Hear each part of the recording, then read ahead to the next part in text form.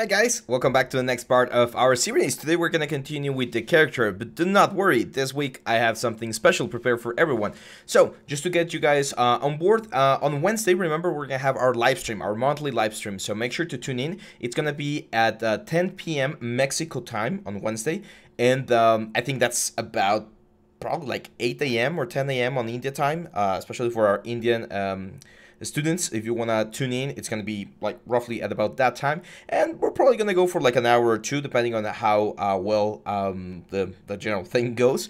I'm also in the last like finishing parts of the newest course, which I'm going to be spoiling or giving you guys a sneak peek later down this week. And this week we're also going to continue with the Lighthouse, one of the projects that you guys have been asking for. So I'm probably going to be like doing one day the character, one day in the Lighthouse. So we're going to do character and environment throughout the week. And if anything new comes in the industry, of course, you guys are going to be the first ones to know. It's been like a couple of slow weeks for the last couple of probably like this month. This month was a slow month for industry news. But yeah, if there's anything you guys want me to talk about, make sure to check or give me your answers down here in the comments. And before we jump onto the character, you know, we have our little promotion, our little like partnership with Skillshare. So here's the commercial. Hey guys, Abraham here. I just want to remind you guys that we upload all of our courses to Skillshare. Skillshare is this amazing site where you can access a ton of different content to learn, improve, and grow as an artist. We have all of our courses available to watch and learn from right now in Skillshare. You can check the description down here, and Skillshare is offering 1 free month trial to their premium membership. With this membership, you're going to be able to access all of our courses and watch and learn all of the amazing things that we cover with all of the softwares. So, what are you waiting for? Check Skillshare down here below. So there we go. I know some of my students are in vacation right now, so this will be like the perfect time to use your 2 weeks to get a free month on Skillshare and grab any of my courses or any of the other instructors' courses to just like get something really cool there. So this is where I left the character. I went on and I sculpted a little bit of extra detail on some of the bandages. I still need to like polish a little bit more here. So what I pretty much did is I increased the resolution here on the Dynamesh, and then with my clay buildup, I just started adding this sort of like fibers right here. And since we have more resolution on the Dynamesh, the amount of detail that we get, it's a lot better, and it looks way nicer. Now, there's definitely some work that I'm gonna have to do on the texture side of things later on when we hit the texture phase. We're gonna be jumping onto retopology really soon, and that's gonna be quite the ride because it's a really complex shape, to be honest. But yeah, we're gonna be like painting some of the like very thin and small elements later on the texture side of things, and that's one of the things that I want to share with you guys. You don't need to like make sure everything looks perfect on the model unless you're doing something like 3D printing. In those cases, since there's no textures and everything's on the model, then you definitely want to make sure that everything looks as good as possible. We'll talk about 3D printing later on as well. So yeah, this is the general character. I really like how it's looking. As you can see, I turned off all of the colors because even though the colors like look good, they can be a little bit distracting, and you kind of lose, or you might lose some perspective about the silhouette and the forms and stuff. So I want to make sure to focus on making sure that this character looks nice. Now, one advice that I always give my students is once you're in a good position with your character, make sure you get your character, or you kind of like line up your character in such a way that you know how it's going to look in game. So let's imagine that this is going to be like a Fire Emblem game, and it's like a tactical like 3/4 view. Like this is what you're going to be seeing. So as you can see, we really don't have to go like overboard on the details because this is probably as close as we're going to get to the character on the screen. If this is a first-person shooter, then yeah, we definitely need to bring this like quite higher, but I'm imagining this is gonna be like a World of Warcraft thing, so probably the biggest I'm gonna see this guy is about here. So this is the level of detail I would be focusing on for the character, and that way we can save, of course, a little bit of time. Now on the concept though, we are missing the spikes. This one's right here, this sort of like bony spiky protrusions, as you can see, like all over the spheres. So let's get them in there. I'm gonna have this one. I'm not gonna use pure ref today. I'm just gonna move it to the side, and yeah, let's go. So I'm actually gonna start with a cylinder over here. I'm gonna say make polymesh 3D. I'm gonna press R to go into scale mode. And by the way, let me turn on car neck so we can see everything. And I'm gonna scale this guys up. There we go. Now, there's a couple of brushes that I really, really like. They're relatively new. They got introduced in 2021.3, I believe, which are called the knife brushes. So you press Control Shift and click here, and you're going to select this knife lasso or knife curve. And the knife, what it does is it basically like breaks or cuts away whatever piece of geometry you are selecting. And you can press Tab, or Alt, sorry, and you can create like a nice little curve. So for instance here, I can start creating the shape of the little like horn, or not horn, like spike, and it's gonna give me a little bit of a nicer effect. I'm gonna create Dynamesh right here, and I'm gonna use my trim dynamic, which I love as well, BTD. Let's turn symmetry on for just a second, and we're gonna start just like pushing the form a little bit closer. Now it's not symmetrical because the cuts that I did were not symmetrical, but it's like pretty close. So we're gonna just start creating this sort of like nice fang horn looking shape. And then I'm gonna use my move brush, and we're just gonna push this in like this. Now the smaller we make the brush, the sharper this thing is gonna be, and I do want this thing to be like quite sharp. As you can see, I'm leaving this sort of like faceted bevelly look because it's supposed to be a little bit more stylized. So that's why I really like the trim dynamic, because it gives me this sort of like broken down effect on the general thing. There we go. I'm gonna use my move brush, and I definitely want to give it a little bit more curvature. And that's it. Now, here's a tip for you guys. If you're working on a game and you want things to be as like, let's call them as uniform as possible, you want the artistic direction of the thing to be as uniform as possible, you'll probably want to have like a couple of these guys, and you're going to be using them quite a bit in characters. So the best thing we can do is create a brush that's going to save like several of these spikes. So I'm going to show you how to do that. We've done this before, but we're going to do it a little bit more nicely today. So I'm going to rotate this guy around so that it's facing me. So 90 degrees. There we go. And I'm going to go to my brushes, and I'm going to say create insert mesh. I'm going to create a new mesh, and there we go. So now if we were to go here with this insert mesh, as you can see, we can insert these horns like everywhere. Cool, right? Well, that's not the end of it. And you're going to be glad you stayed for this one. So what I'm going to do is I'm going to use my cut tool again. I'm going to create a variation of this one. So I'm going to use knife curve, and let's do like a broken down fang right here. And I'm going to get rid of symmetry, and let's bevel this like corner over here. And now what I'm going to do is I'm going to go back to the front view, to this one. I'm going to select the brush that we just created, which is this insert mesh brush. And then I'm going to press B, and I'm going to say create insert mesh, and I'm going to append. What that will do is now when I use this insert brush, I can select which one of the two horns I want to insert. Now I'm going to hit Control C a couple of times. I'm going to go back here, and now I'm going to do like another one, but this one's going to be like, I'm going to use Alt. I'm just going to like get rid of like a little bit of a bit right there. It's Dynamesh, and then again, so it's just like a little bit of a fragmented spike, right? Like it got like a hit or something, and we got this sort of like effect. It's Dynamesh, soften it up a little bit, and there we go. So now we got like a damaged spike, right? Like this. There we go. Do the same thing, push this forward, go back to the same brush, the insert mesh brush, this one right here, and I'm gonna press B again. I'm gonna save this. I'm gonna say create insert mesh, and I'm gonna hit append. So now I'm gonna hit OK. Now we have 3 elements right here, and at any point I can switch between them, which is just amazing. And one thing that I can do, which is really handy, is of course I can go B, and I can save this brush. So if I save this brush, I can just bring it to, I don't know, let's go to our assets folder and just call this like stylized horns.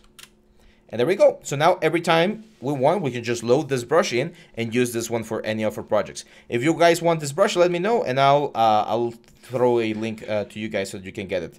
And at this point, I'm going to append a new sphere, which is going to be like a placeholder sphere. Let's go to this sphere. I'm going to turn on transparency to see where it is. There we go. So it's just a placeholder.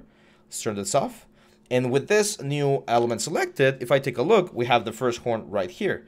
So I can just like drag and drop, and there we go. Now it's just a matter of like modifying and moving this so that it follows the shape that we want to have. Right about there. Then we have another one like over here. So we just draw one and rotate it around so that it lands right where we need it, which is right about there. And then we draw another one. Same deal. We just like get it in there.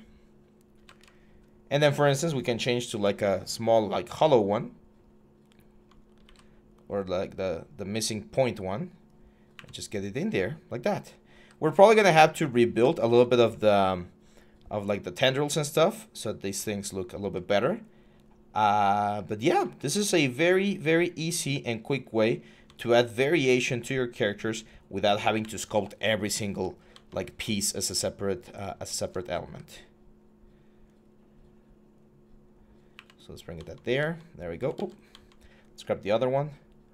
From the reference, I'm just missing one right here. There we go.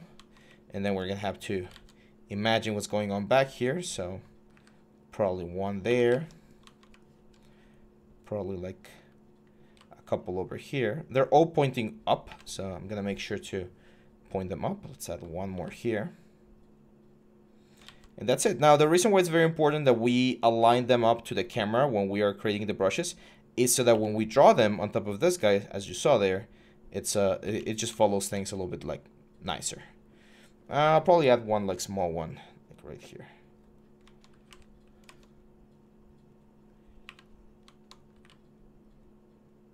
There we go. And that's it. That's how you create like spikes in the, what was that, like 5 or 10 minutes. So yeah, now I think we're in a really good position. I think we do need claws though. He's looking a little bit weird without claws. So I'm gonna show you very quickly how to do that. And I'm gonna use masks. So I am gonna like mask the area where I would expect the claws to be. Or the nails. And we're actually going to extract them. So I'm going to say geometry, extract, or sorry, subtool, and then extract. I'm just going to hit extract. As you can see, that's a little bit too much thickness. I'm going to say 0.01, hit extract, and hit accept. And we get this. So those are looking good. I like them. However, if you take a look at your nails, you're going to see that the root of the nail, they usually go like closer to the skin. So we're gonna just push this guys a little bit in. I'm gonna smooth them as well. I think they're a little bit too like sharp. So let's smooth them and just push them in. We of course have symmetry turned on. There we go. Now we can go back to the body. The body definitely needs a little bit more geometry. As you can see now, we've kind of like hit a plateau there. So I'm gonna increase the resolution here with the Dynamesh. There we go. And that's gonna allow me to like sculpt the border of the skins. I have a guilty pleasure that I'm gonna share with you guys. I love watching videos of people getting like their nails fixed when they get like ingrown nails and they do like this like surgery and all of the infection comes out. I don't know. I just find them fascinating. So we're doing this sort of like ingrown nails right here. So a little bit of like that sort of meaty stuff. It's really disgusting, but it's I don't know, it's really fun. There's a lot of those videos in like Instagram and TikTok. So yeah, Reddit as well. There we go. That's the final one here. Now remember, we've talked about this before. Anytime we change the silhouette of a character, we're gonna have a change in the amount of polygons that we need to capture that silhouette. So that's definitely gonna increase the poly count. But as you can see, that makes it look way nicer. We're missing the navel. They're important. So let's go to the body and let's add a little like navel there. I'm gonna add like a little bit of a fold on top of the navel. Smooth it out. There we go. it's those little details, you know, that there's a famous quote that says the devil's on the details, right? So it's those little things that can really change the way things look. Now, I'm not sure, I've been thinking about this, I'm not sure about adding like details to the spheres, like small like variations. I kind of like the like super clean spheres. I was once in a lecture with a very famous guy called Furio Tedeschi. Some of you guys probably know him. He's like a master of like robots. He's really, really good. And I don't remember which specific piece he was like presenting, but it was one of like, I think it was this. I'm pretty sure it was this, or one of these guys. And one of the design principles that he mentioned was something called rest areas. So whenever you're designing something or whenever you have something created, you want to have areas where things are easy for the eye to process. If you have something that's super, super busy, super, super complex, it becomes just noise to the brain. It doesn't have enough time to analyze and understand what's going on. So what he did here, and with most of his stuff, is he would have like really flat, nice, sharp areas, and then a lot of like intricate details and stuff all over the place. And that way, when you're like seeing or studying this image, you can see certain things are more advanced and certain things are more simple, and that makes it a lot easier to process. So that's why I'm really inclined to keep this spheres like soft, even though there is a little bit of detail on the what's the word, on the concept. I think we can get that detail on the color side of things and not on the sculpture, and that's what's gonna be that's what we're gonna be using for the whole thing. So yeah, I mean, with that done, we were pretty much ready to bring this guy into Maya and do the retopology process. There's a couple of new things that Maya introduced for retopology in Maya 2023. And I kind of want to give it a shot, like use like the automatic retopology tool and see how far along we can get the surface before we go in and like do some like modification.